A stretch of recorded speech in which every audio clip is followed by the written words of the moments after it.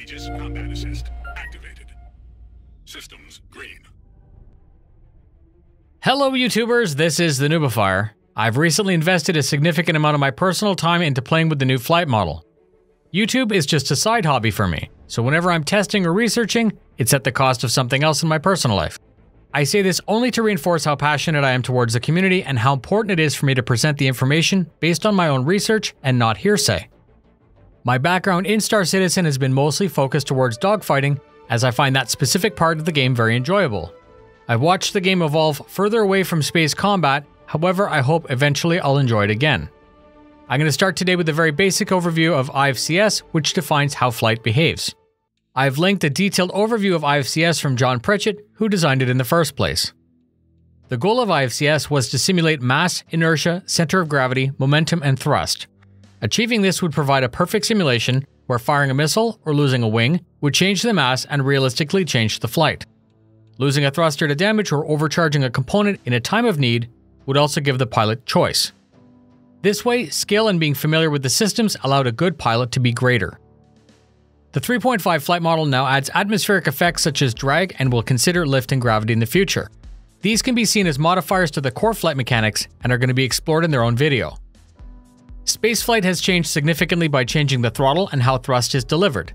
The sweet spot for combat known as SCM is still there, but it's up to the pilot to operate above or below that speed limit.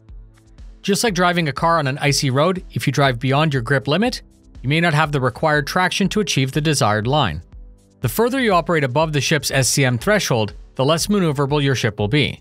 The extra inertia is beyond what the thrusters can handle. That can still be desirable, as choosing speed over maneuverability will allow the pilot to quickly brake or achieve enemy contact. As long as your speed is below the red section on the indicator, your craft will behave more maneuverable. There are three components to consider. The speed limit toggle, which activates or deactivates a speed cap. The variable limit, which either raises or lowers that speed cap, and of course the pilot input. These three decide how coarse or fine your ship thrusters behave. Having a very low cap may help performing delicate maneuvers such as docking or landing. The speed limit toggle will let you switch between limited and maximum quickly. By default, this is set exactly at SCM, and I have it within easy reach bound to my controller. When active, the ship won't accelerate beyond the target speed on the left side of the heads-up display. When disengaged, IFCS won't limit and the pilot can reach whatever the ship's maximum speed is. The pilot can choose a higher or lower speed target. Mine is bound to the mouse wheel on my left stick. Heat is another factor. Cumulative course changes when coupled at SCM may compound the heat produced and eventually cause overheat, damage, or shutdown. IFCS when coupled will always try to make the ship fly in the direction that it's facing when you have the throttle applied in a forward direction. Adding afterburner will greatly improve the performance, but it costs more fuel and it'll add even more heat to the equation. You can quickly change angle without adding most of the heat if you're decoupled. Decouple can be used in short bursts to keep an enemy targeted without generating a bunch of heat, but you might quickly drift out of position. I have decoupled bound to a momentary switch, meaning as long as I'm holding it down, IFCS won't alter my trajectory. I can aim and it keeps the heat down. So, dogfighting and flight in general can now be seen as balancing heat against your desired vector and attitude. You need to be more skillful to master, and I believe that this will make the skill split in dogfighting even wider than before. Regardless of what you've heard, I don't believe the new flight model is the death of the joystick. I found having granular control over the ship is now even more critical. I'm far from being done testing, however I'm quickly going to break down some of my binding choices and explain my current configuration. I'm currently using a Delta on my left hand and an MT50CM2 on my right. Left Y is bound to throttle forward and backwards, and then I inverted it in main configuration. Left X is set to yaw. Left twist is up and down, which will come in handy for manual takeoff and landing. Left trigger stage 1 is afterburner. Left trigger stage 2 is missile lock and missile fire. The button below the trigger alternates chaff and flare at the rate of 1 per half second. As long as that button's held down, the craft is belching countermeasures. Speed limit is adjusted by the mouse wheel. View zoom is adjusted by the Y-axis on the mini-stick.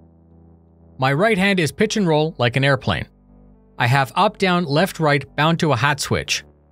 Speed limit toggle is the button directly above that, and the brake lever is set for brake. Other systems like powers and shields aren't bound yet, and I haven't started testing the external throttle.